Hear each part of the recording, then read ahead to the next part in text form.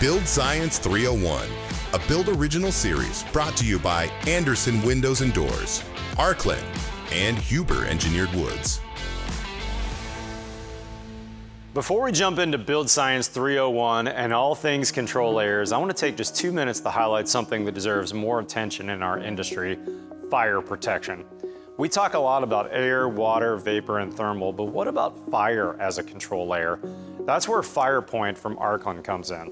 FirePoint is an advanced fire-resistant sheathing that's engineered to give you serious performance without slowing down your build. It offers up to 53% more fire resistance than code requires, helping to slow flame spread, buy time for evacuation, and give first responders better access when it matters most. This is a solution designed for builders and architects who want real fire performance without sacrificing efficiency. The base of FirePoint is real CDX plywood, so it's lightweight, easy to install, and it's compatible with any cladding, so you're not locked into one finish or system. FirePoint is especially valuable in wildfire-prone regions, but honestly, it's a smart choice for any project where safety is a priority. And when we talked about smarter building science, that's exactly what we mean. Products that both elevate safety and performance within a modern wall assembly. We're not just building to code anymore, we're building to face future challenges head on. So if you're designing for resilience, specifically fire resilience, stall flames and save lives with FirePoint. I'm Matt Reisinger. Stay tuned for more right here on Build Science 301. All right, my friends, welcome back to Build Science 301. We got probably one of my favorite details here, Steve. We're talking the over roof, which is a ventilated and unventilated assembly, and then literally my favorite way to build, which I built my house with, the Monopoly Truss Roof. Now, this Monopoly Truss Roof could also be a Monopoly hand cut, which I happen to do, but the principle is the same. Where do you want to start? Let's talk about the detail. Overvented, and I made it a cathedralized roof system here because we had talked before about this dimension being a problem. Yep. And when we put the vent down here, that really, we lose about maybe a quarter, 20% of that space. So by putting a vent up here now means that we can now expand that to the full depth. Yeah. And, you know, we haven't talked about it much here, but building science, you might be surprised of what I'm about to say. The build science for remodeling and renovation work is exactly the same as build science for new construction. That's right. Right? So this is actually a detail where I'm showing it here as new construction, but we've used this on a couple projects where we've remodeled, and it was a really good solution. It's a good way to remodel. Basically just putting the vent on top, right? And I show it as sheathing here, but I know you have done a bunch of vented roofs on top where this is the metal standing seam roof. Yep. Up there, and you just vent underneath it with some furring strips. Yeah, I mean, the venting over the roof is just a great way to vent, and there's multiple ways to do that with either, you know, one-bys with metal and doing that on top, or what Steve's showing in this detail, which is, you know, 2 layers of plywood.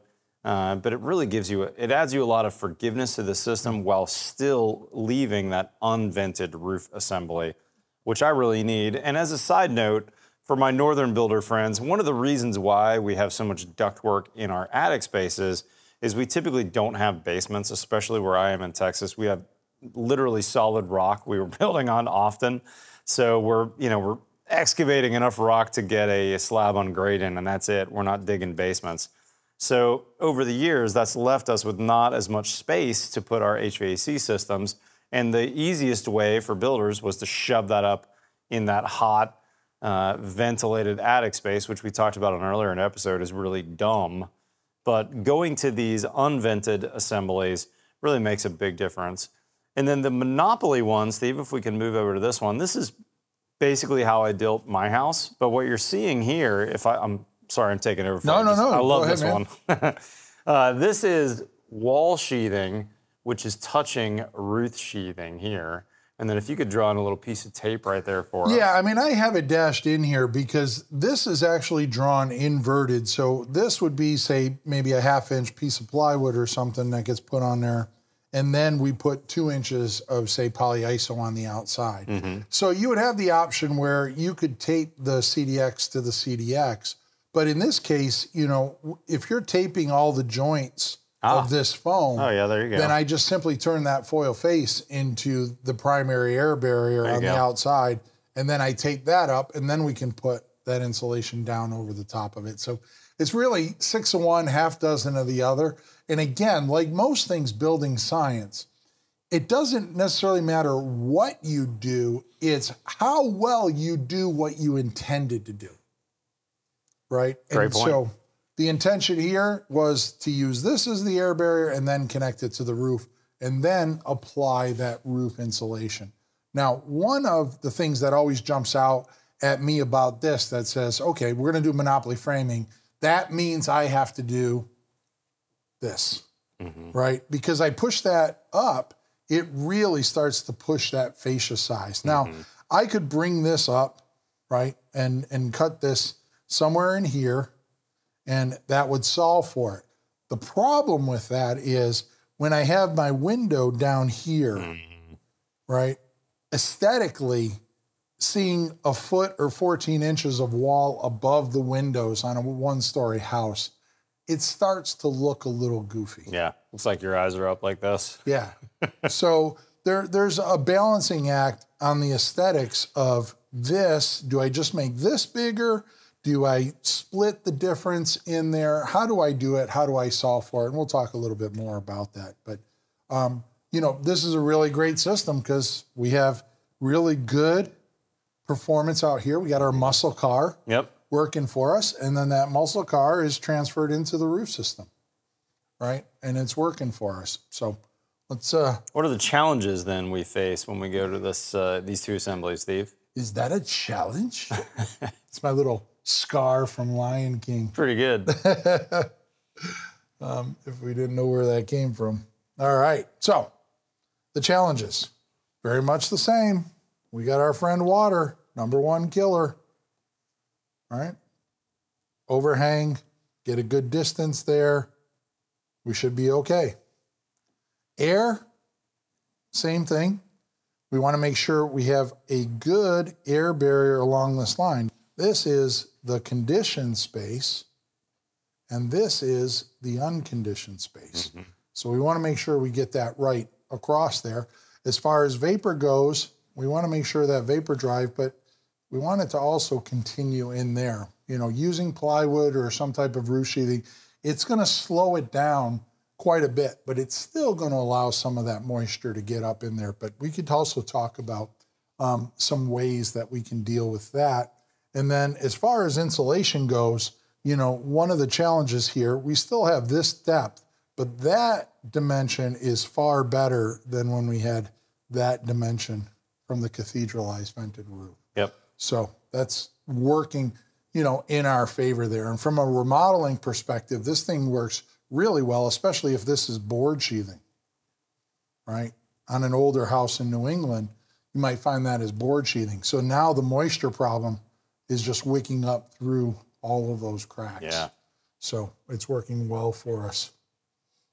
And then, of course, the Monopoly house, water, again, easily solved for.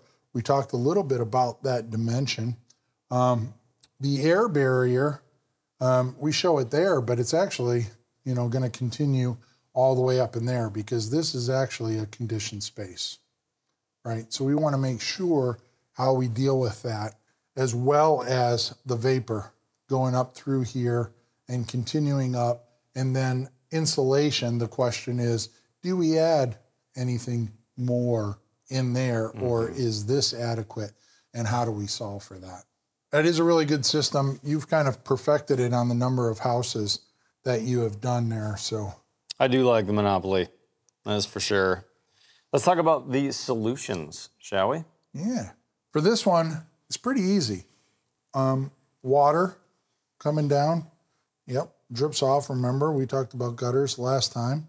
Get a nice big overhang here, right? That distance we're good at. We don't necessarily need a vent here, but remember I talked about remodeling. So in some cases, we've done it where there's a vent there, and then we simply will come up here and we'll cut a strip out of that. I like that and detail. leave that out. And then now this air can communicate from here into there and go up, as well as going through the little core vent in a little shadow detail and getting that air up and then venting up through there. And again, if this is board sheathing, it works even better for us. Yep. Which in New England, you know, kind of probably pre-1950s or something, you'd see Extremely common. it's very, very common. And the beauty of that system is because this is vented, you know, any moisture migration, we still want to control it here with some ventilation. We want to make sure we have some proper ventilation in there. But getting that to go up through there, and then of course we put in our block here to keep the rafters from rotating. We seal that in, and then that blocks our wind washing here, and then that allows us to put full depth insulation in the cathedral eye system. Yep. One of the other times where we use this that you'll understand why it's such a good system, think for a minute, instead of a cuff roof, let's call this a SIPS panel. And we've done the same thing on top of a SIPS panel. We've gone and we've put in strapping on top, put a second layer of 1/2-inch plywood, and we've over ventilated the SIPS panel roof. Makes a lot of sense. So it's another solution for Travis Brungard just did a series on a house called Prairie Timber and Sun, and that's exactly what they did with a SIPS panel and an over roof for ventilation space. I think that's a great way to go.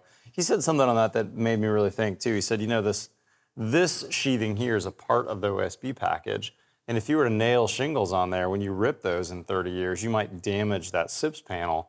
So by putting an almost sacrificial layer on the over roof, now I don't have nails penetrating this, and I can rip and replace that all day long without hurting my SIPS panel. That was a really great explanation from Travis Brungard on that. And the one that we did, where we did a SIPS panel, they actually make a self-adhered vapor permeable membrane.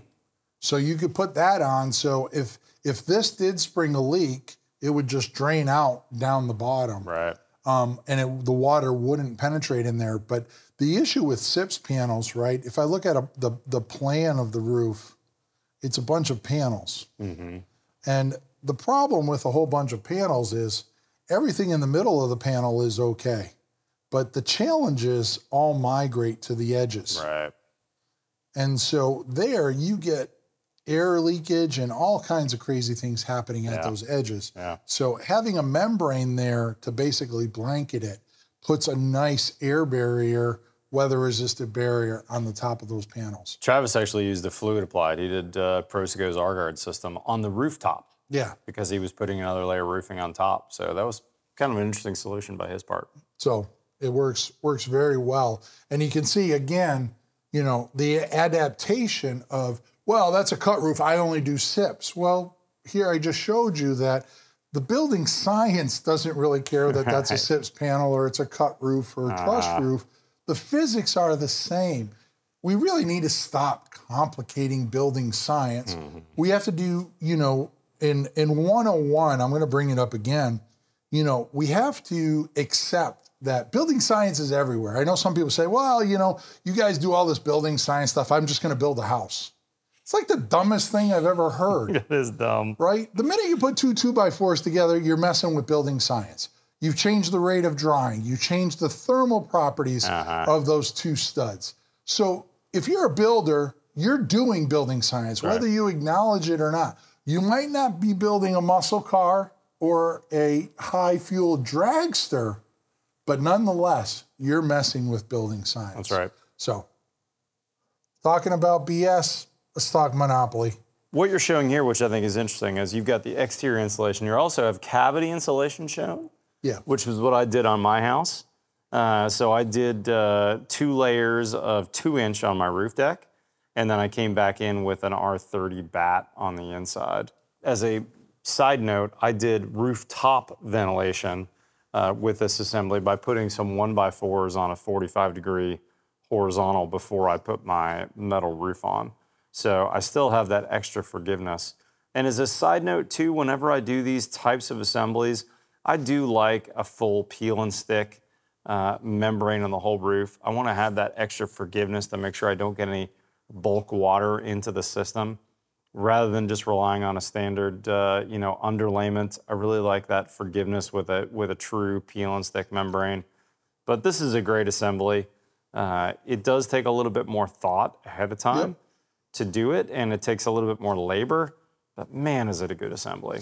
Yeah, and I mean, we're working on one right now that is very similar to Monopoly. And if I said, okay, this was a, say, 40 by 28 foot house, simple rectangle, it's pretty easy to resolve. When you start adding valleys and cross ridges and stuff, it becomes a little more complicated. But all that really means is that we have to look at the detailing even more in depth because there's some challenges there. Yeah, I think this definitely lends itself to a more traditional gabled roof. If you look at my house, if you look at the Reisinger build that we built pretty similarly, some slight differences in details, pretty simple shapes. And sometimes the simple shapes lead to really good outcomes because there's less issues. I mean, if you think about putting a valley in a house, there's just one more area that could be a problem. I don't have any valleys at all on either my house or the Reisinger build house. You know, living in New England, one of the benefits that we get that maybe you don't get as much of, I can drive into some towns and see 200-year-old houses, right? And what that tells me, though, when I drive around, there's two reasons why a house lasts 200 years. Somebody really, really loved it enough to take extremely good care of it. That's a really good point. Or it applied really good building science to it. Yep. That's why it's still around. I love that. Right? Really smart. So, running through, you do the vent, the over roof there, that's great. We still get our water management there. As far as air leakage, we're talking about this now being the primary air barrier on the system. We could have short-circuited it and ran up there. We could have also have done it in here. That's what I did in my house. I ran it there. It always just depends on what is your intention versus how do you solve the problem, right? As far as vapor control, well, we just need to have a ventilation system. And in this case here, we can put it up here. Yeah, no problem at all. Right? And we can vent that out. And then as far as insulation goes, you can see we put this optional insulation in underneath the insulation up at the roof system there. And this is some plus R value there. But also notice, we have this R and then we have some R plus here. So proportionally, this works very, very well, going back to that building science rule of 10, 20, 40, 65. Yep. Right? It works very, very well.